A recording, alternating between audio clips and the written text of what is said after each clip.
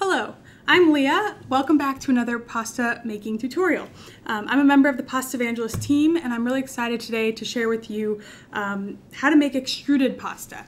So this is a bit different from the traditional kind of rolled out doughs or handmade doughs like orecchiette that we've covered in the past in previous videos, but I'm really excited to share this one because it's a little bit different. It's a little bit newer to home pasta making. There's been, since making pasta became mechanized, extruded pastas are very common. They're often dried pastas, so spaghetti, penne, rigatoni, but they can also be fresh, and you can make them at home. You just need a pasta extruder to do that. So right here I have a home pasta extruder. This is a type that attaches onto a standing kitchen mixer. And basically the pasta dough is fed through the top, forced through this, and then pushed out the bottom through dies. So those are can come in different shapes, and the pasta dough is forced through them to form your shape. So this one's for spaghetti, bucatini, and I also have one for rigatoni. The traditional die is usually made with copper, and that's because it imparts a really nice ridge on the outside of the pasta, which is perfect for catching sauce. So if you go to kind of the traditional Italian producers of dried pasta, they're all going to be using copper dies. However, my home version has a plastic die. It's going to work just fine. There's just not going to be that nice finish on the outside of the pasta. And today I want to also cover some alternatives to making these extruded shapes if you don't have an extruder. I'm very aware that it's not very common to have a pasta extruder. You really have to be an enthusiast to probably have a pasta extruder in your house. So in that sense, we'll cover spaghetti and rigatoni in the pasta extruder, and then I'm also going to discuss two alternatives. So for spaghetti, that's going to be pici, which is a slightly fatter hand-rolled long strand pasta. So it's not going to be as fine as spaghetti, but you are going to be able to do it without an extruder, without a pasta machine, without anything like that. You just take your dough and you're going to roll each strand. So it takes a little bit longer, but it's going to have a similar end result to spaghetti. Again, a little bit thicker, but that's your alternative if you want to avoid having to get an extruder. And then for rigatoni, so this is, you might not be able to see with the die, but it's a little bit fatter, hollow tube. So they're probably going to be cut at 2 to 3 centimeters. I'll show that process later. But if you don't have a die or an extruder to form these, the alternative is to use kind of what we call a gnocchi board or malarettis board to make garganelli. And this is a shape that comes out of the Emilia-Romagna region. And you take your dough, you're going to roll it flat and cut it into little squares, and then form it around a dowel. So a lot of these boards come with a dowel to make garganelli. If you don't have that, you can find another kind of half centimeter with dowel if you have laying around your house, or some other kind of round object, round cylindrical object. And I'll show this process later, but you arrange the square kind of offset to the board and then roll it around the dowel. And when you take it off, you have your tube shape that is a distinctly different shape than rigatoni, but it can kind of play as a replacement if you don't have the extruder. So now that we've covered kind of the plan and what shapes we're going to cover, I am going to get to making my dough. So now I'm ready to make my dough, and this is going to be a variation on a typical white pasta dough, pasta bianca, so it's made with just flour and water, but it is tailored a little bit to fit an extruder a bit better because you are forcing dough out through dies. It needs to be a little bit more malleable, a little bit softer than you would need for, say, making orecchiette or other hand-built pasta bianca shapes. So for that, I've modified the recipe a little bit to do what works best for me and the extruder in the past. And for that, I have 400 grams of double odd flour and semolina. So I have about a 50-50 split, so about 200 grams of each. And I'm just going to put that right onto my work surface. And again, this is going to make enough pasta for about 4 people, which is a good amount for dinner. And then I also have a pinch of salt in there, just to kind of add a little salt to the dough.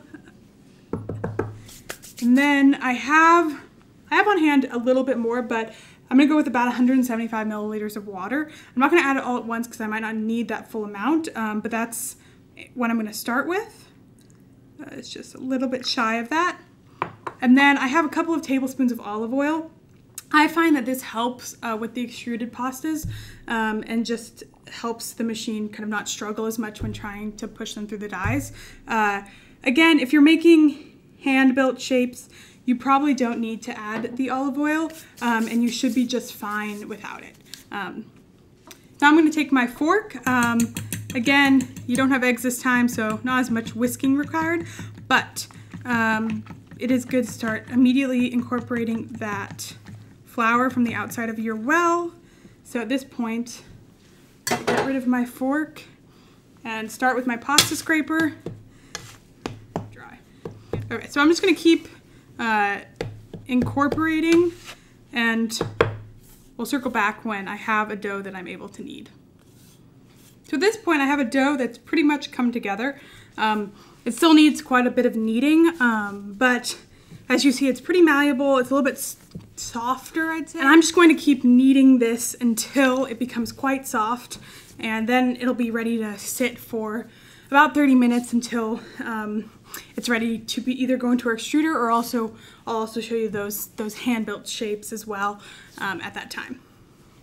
I've been kneading for about 5 minutes now, and I have quite a smooth dough. As you'll see, it's kind of kneads very easily at this point. It's come together really nicely. So now it needs to rest for about 30 minutes. So I'm going to cover it with a towel. If you're in a really dry environment, you can also cover it with another bowl, or also dampen your towel a little bit, and that'll help keep it nice and moistened from drying out. And then in about 30 minutes, we'll go over how to make our shapes. At this point, our dough has been sitting for about half an hour, so it's nice and rested. It hasn't dried out too much, again, because I put that bowl on top. So now we're going to go through the process of extruding our pasta. And I'm going to start with our rigatoni shape. For this, I'm going to take off a small piece of dough, and you feed it in through the top, and I'm just going to start extruding it. Okay. So I'm only going to make a couple of each because I'm making more than one different type of dough. But as you see, they're kind of more hollow tube, a little bit longer, so 2 to 3 centimeters, as I said. And they're quite delicate. As you can see, I easily accidentally smushed one. That is because the dough is a little bit softer to be able to go through the extruder. But these will kind of firm up a little bit as they dry out. That is our first shape, and now I'm going to cover how to make it if you don't have the pasta extruder. So for that option, we're going to again, just take a tiny bit. Again, if you're making a lot of these, you can go ahead and use more than this, but we want to roll it out. So I have a rolling pin here. Garganelli is going to traditionally be made with an egg dough. I've just made it today with a white dough because that's what I have for the extruder. But feel free, if you're just going to make garganelli, to go ahead and use an egg dough if you want. So again, my tester shape pasta sheet, it's very small, but I'm just going to cut really quickly kind of some rough squares out of this. So now we have 2 kind of squares, so I'll start with this one. You're going to want to just put a little bit of flour on your board and also on the dowel, and put your square, as I mentioned, kind of offset to the board. And then take your dowel and just roll the pasta sheet around it, being sure to press into the board. So that's going to, one, seal together the dough, but then also impart some ridges. And you're going to be left with that really nice shape. So this one isn't quite round, so I'm going to cut a little smaller. That one was maybe a little bit big because you don't want too much overlap between the edges, because that'll just become thicker and won't cook at the same rate. But this one here, this one's a little bit better. So there you go. So there's your garganelli. And as you see, they are a distinctly different pasta shape. But again, there are some similarities in that they're both kind of a tube, hollow, similar thickness to the edges. So that's your option of if you want to make rigatoni with the pasta extruder or garganelli with your wooden board, depending on what you have available at home and what your preferences are. So now we're going to switch gears and talk about spaghetti and pici. So I'll clean this up and then be back to talk about those.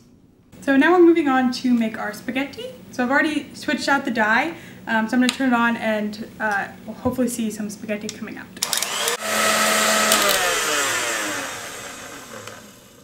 So now you can see we have our spaghetti coming out of the extruder.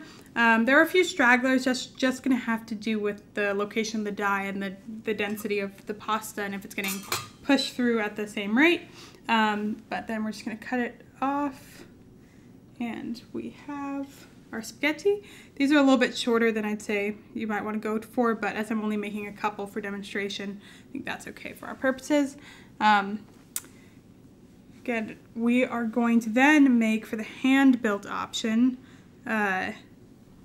pici, which is going to be definitely thicker than this. As you see, this is kind of spaghetti. It's quite thin, and it's just a little bit harder to get that kind of consistent or thickness when you're hand rolling. It's going to be a little bit less consistent and also a little bit less thin. So just be aware of that when you go to make your hand rolled pici. So for that, I'm again gonna push my extruder out of the way and switch gears. I have a lot of dough left, so I'll kind of make more shapes after this, but to make our pici, I'm just going to start again with a little bit of dough. If you are making kind of a full set of these, feel free to use more than just this. This is kind of a tester amount. So even though it is hand rolled, you're going to want to start with a rolling pin. And if you have a long sheet, then feel free to just roll it as normal. I'm going to go for more of a long and thin because I'm only making a couple. And you want to get it doesn't have to be super thin, so that's going to be perfect for making pici. And then we're going to cut off to make kind of a straight line. And then from here you want to cut a strand off. So I've cut my strand here, and I'm actually going to roll it on a wooden board because on a granite or a smooth surface it's just not going to catch as well. Again, if you're making a lot of these, it might be good to get a little bit bigger of a wooden board than I have here, but again, I'm only making a couple for demonstration, so this will work for my purposes. So here you go, here's your pici. It is, because you are kind of rolling out first and then cutting a piece from that, it is a little bit consistent, but it is fatter than the spaghetti. So I'll hold them up side by side. I hope you can see those. Spaghetti, again, a thinner shape, extruded. Pici, definitely thicker and hand rolled. So it kind of depends on what you're going for, what you have in terms of equipment, but that's going to be a really good alternative to making the spaghetti with the extruder. And also it's just a really delicious shape on its own right. Very traditional, often served with cacio e pepe. I think also carbonara. Yeah, so it's a lot easier on the wooden board. Very easy to kind of get this to roll. You'll see there's a lot of techniques on how best to do this and do this quickly. Again, I'm just demonstrating a few, so kind of mastery will come with time. But here's our second one. So we have two strands of pici to kind of look at, but yeah, so these are our different options. As I mentioned, there are many more extruded shapes out there, and it kind of depends on what dyes you have. So I hope you enjoyed. I hope you learned something, at least about extruding pasta, and piqued your interest there. Buon appetito!